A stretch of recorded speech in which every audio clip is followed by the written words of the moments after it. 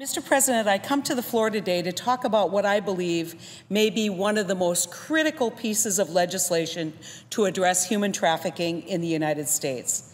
And that piece of legislation is Senator Leahy's Runaway and Homeless Youth and Trafficking Prevention Act.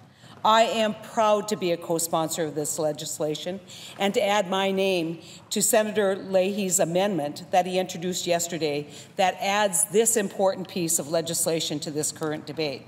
Senator Leahy, as we all know, has been a tireless advocate for homeless and runaway youth and for the LGBTQ individuals and for victims of human trafficking. And his bill would provide the necessary services and additional protections for all of these young children. So thank you again, Senator Leahy, for your continued work on behalf of some of our most vulnerable, our runaway and homeless youth. As a former Attorney General, I certainly believe that additional tools be made available to prosecutors so that they can prosecute traffickers and johns, and that we need to intervene and provide recovery services for victims. I think that need's never been greater. But why I am speaking today on this legislation is because it goes to that critical element, which is prevention. It supports those who are most susceptible for human trafficking, and that is our runaway and homeless youth. Preventing one of the most vulnerable segments of our population from falling prey to this modern-day slavery should be one of the top priorities of this nation. Where we talk about trafficking, frequently people think these are young girls who may be coming into our country in containers or trafficked, but we know that over 80% of the people trafficked, especially in the sex trade in this country, are citizens of our country. They are our children. They are American children. And so we cannot simply put a face on this that doesn't recognize that American children are being trafficked. And who among them is most vulnerable? I will tell you, it is runaway and homeless youth. And so it is our responsibility to do everything we can to prevent those children from being in a place where they are extraordinarily vulnerable. Now, we've heard some people say that they don't believe that homeless and runaway youth are more susceptible to being trafficked, and that we shouldn't single out special services for LGBT youth. You know, I can tell you that I don't believe that. And I know better because I've been to facilities that provide services for runaway and homeless youth. And I don't believe people who say this have ever spoken to the social workers and the professionals who deal with these children every day. I don't believe people who say that understand that runaway and homeless youth, unfortunately, have been more than likely already sexually and physically abused, or told every day that they're worthless, or told that because of who they are no longer welcome in their home. And let me tell you, when you diminish the spirit of a child, you then create a vulnerability in that child to being a target for traffickers. You know, a lot of people also think this is just a big city problem. Well, let me tell you some of the stories of North Dakota. Just last June, a 13-year-old runaway from Minneapolis was rescued, and her traffickers were arrested in Fargo-Moorhead. Police believe that the traffickers were more than likely on their way out to our oil patch with the victim, and they stopped over in Fargo-Moorhead to make a little cash by selling these children in the Fargo-Moorhead area.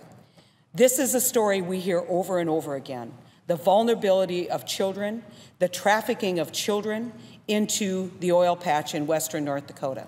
In fact, talking to the experts who track advertising of young children, whether it is in the deep or dark net, or whether it is in things like back pages, what they will tell you is the spike up in trafficking and ads in western North Dakota alarms them and should alarm us.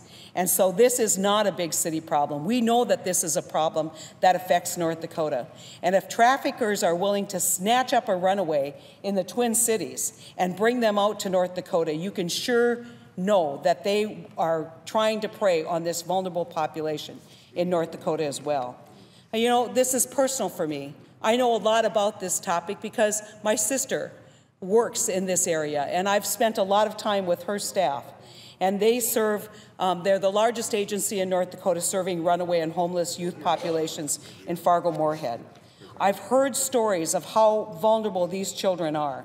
I've heard stories about how the trafficking victim, who they have already worked with, I've heard them tell stories of how they recruit these kids. And sometimes they're bold enough to just try and cycle through waiting rooms, waiting for these kids.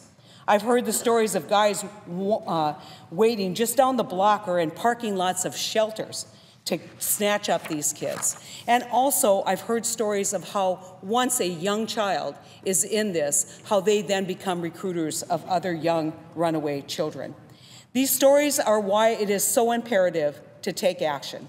And we can take action here in the United States Senate.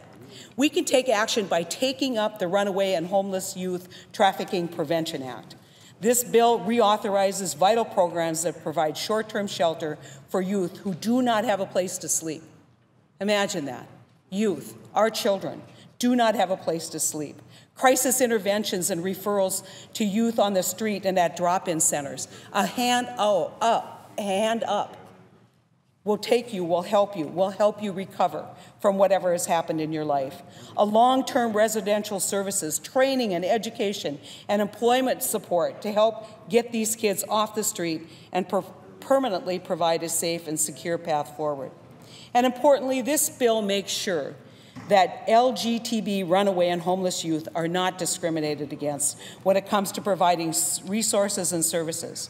You know, you can have an opinion about this, but we all know that no human should be subjected to those kinds of conditions, and we must do everything that we can to help them seek and receive the same services as any other child. By ensuring that runaway and homeless youth have a safe place to stay and the resources they need, we can stem the tide of human trafficking in our country. By identifying vulnerable youth early and as effectively as possible, we can reduce the number of child sex trafficking victims by preventing them from becoming victims in the first place. We can and we must do everything in our power to not only prosecute, to identify, prosecute, and help victims recover. We must do everything we can to prevent human trafficking. And we can take a huge step forward on that by focusing attention and resources on our runaway and homeless youth population.